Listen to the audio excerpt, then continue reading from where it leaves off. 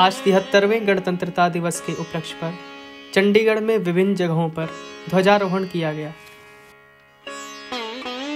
गणतंत्रता दिवस पर प्रशासक के सलाहकार धर्मपाल ने सेक्टर 3 स्थित वार मेमोरियल में जाकर देश की रक्षा के लिए कुर्बान होने वाले शहीदों को याद किया और श्रद्धांजलि दी।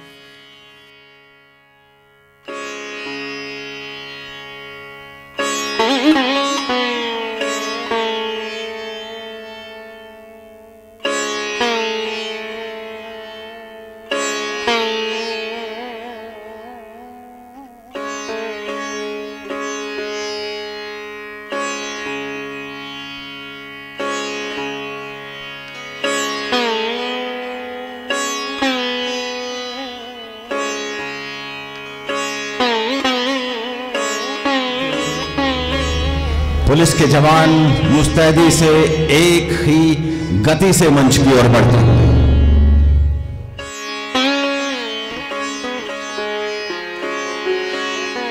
प्रशासक के सलाहकार श्री धर्मपाल IAS हमारे बीच में पहुंच चुके हैं। प्रशासन और पुलिस के उच्च अधिकारीगण उनका स्वागत कर रहे हैं।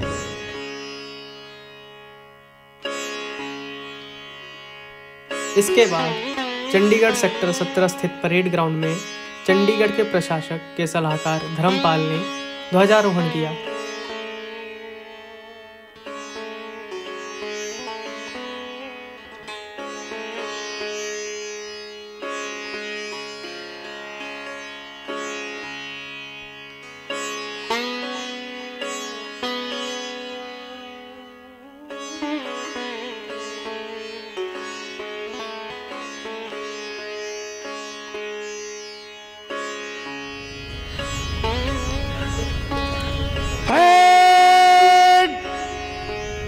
राष्ट्रीय सलूट, सलामी, शस्त्र।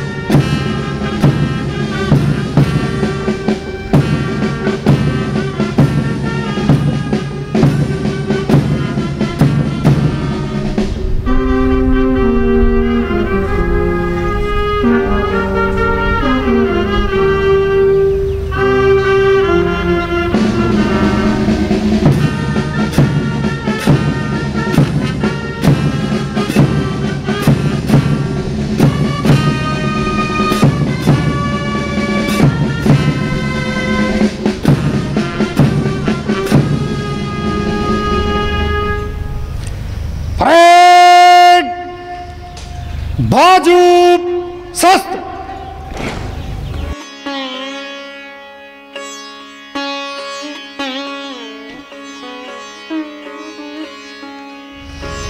गणतंत्र दिवस परेड आपके निरीक्षण के लिए हाजिर है श्रीमान।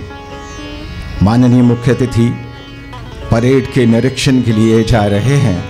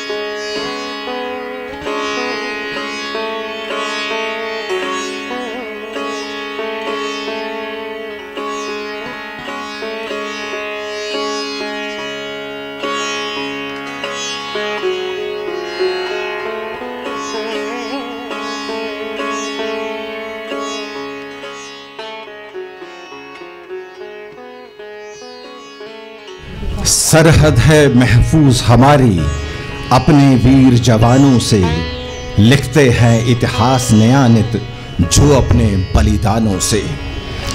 परेड के निरीक्षण के बाद मुख्य अतिथि महोदय मंच पर पहुंच रहे हैं।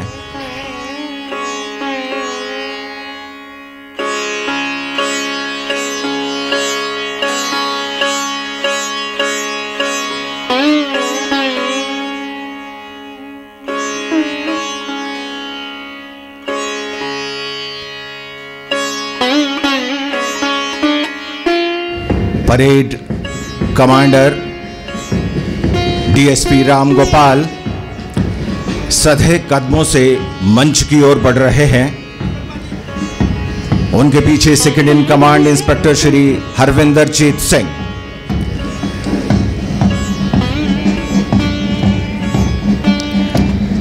परेड जहां से भी निकले, जोरदार तालियों में अभिनंदन। उनके पीछे पंजाब पुलिस की टुकड़ी 1 एएसआई राजन बावा नेतृत्व कर रहे हैं।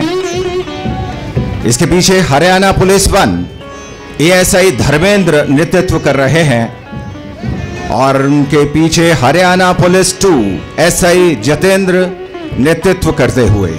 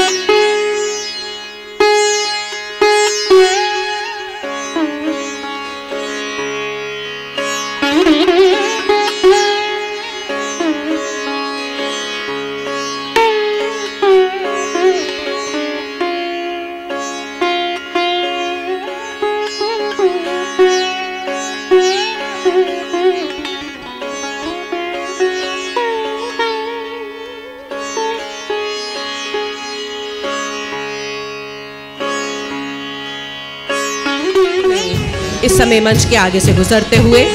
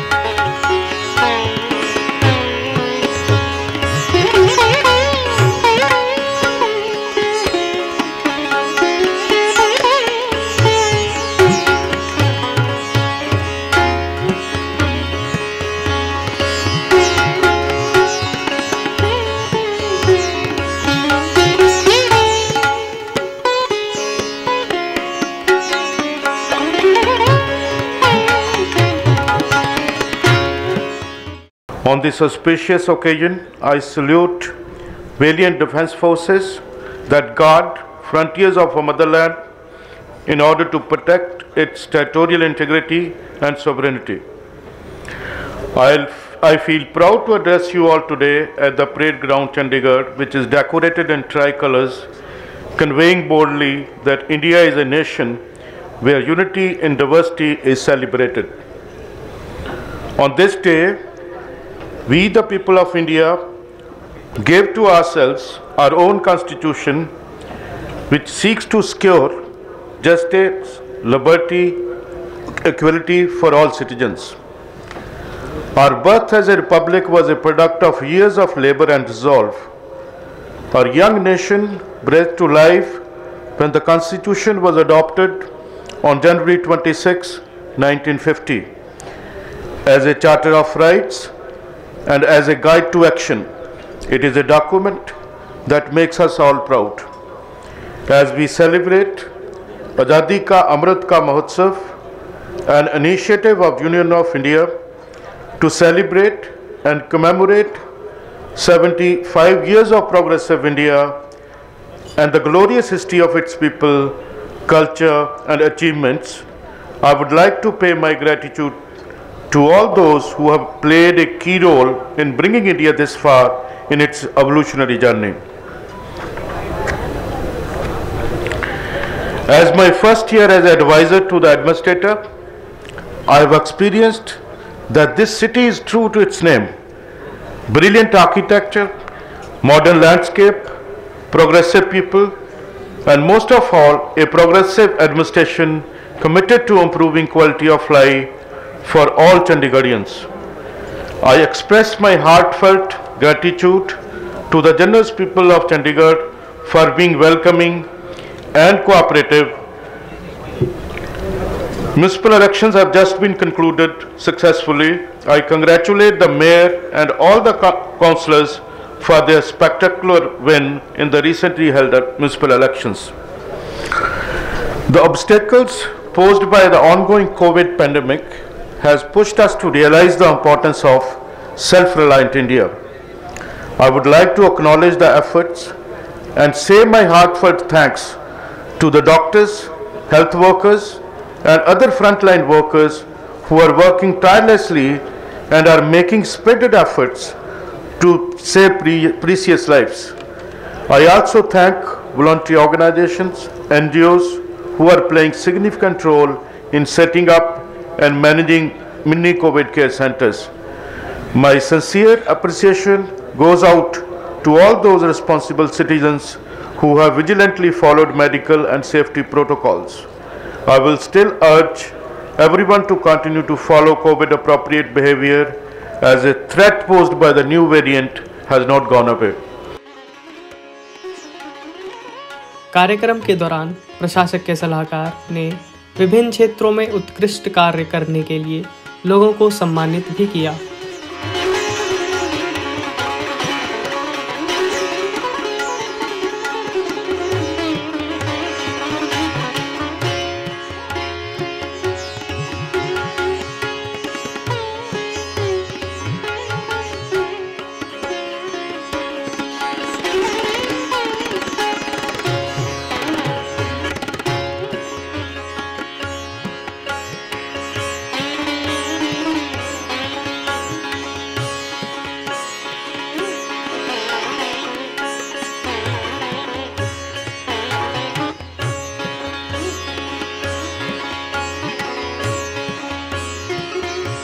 नगर निगम चंडीगढ़ में गणतंत्रता दिवस मनाया गया एवं मेयर सरबजीत कौर ने ध्वजारोहण किया तथा लोगों को संबोधन किया और गणतंत्रता दिवस पर बधाई दी।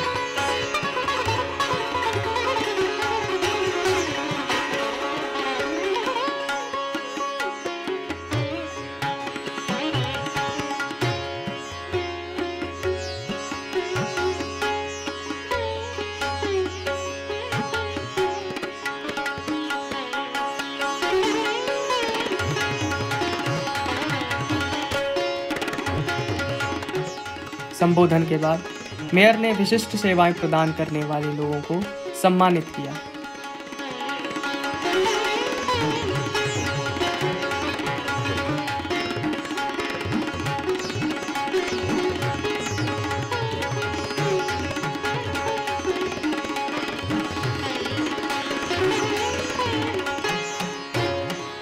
पंजाब एवं हरियाणा हाईकोर्ट के चीफ जस्टिस रविशंकर झा ने राष्ट्रीय ध्वज फहराया एवं गणतंत्रता दिवस के उपलक्ष्य पर बधाई भी दी।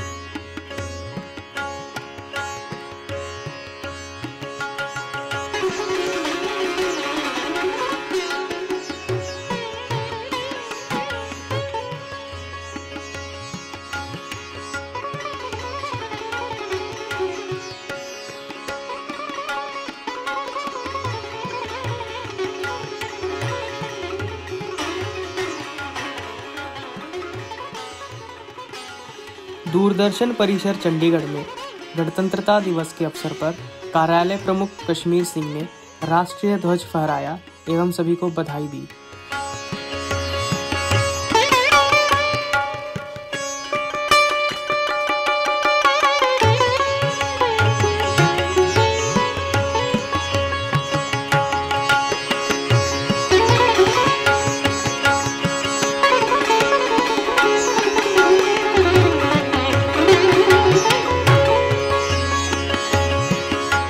इस अवसर पर कार्यक्रम प्रमुख सुरेंद्र कुमार, सहायक निदेशक समाचार देवकरण सिंह एवं अन्य दूरदर्शन कर्मचारी भी उपस्थित रहे।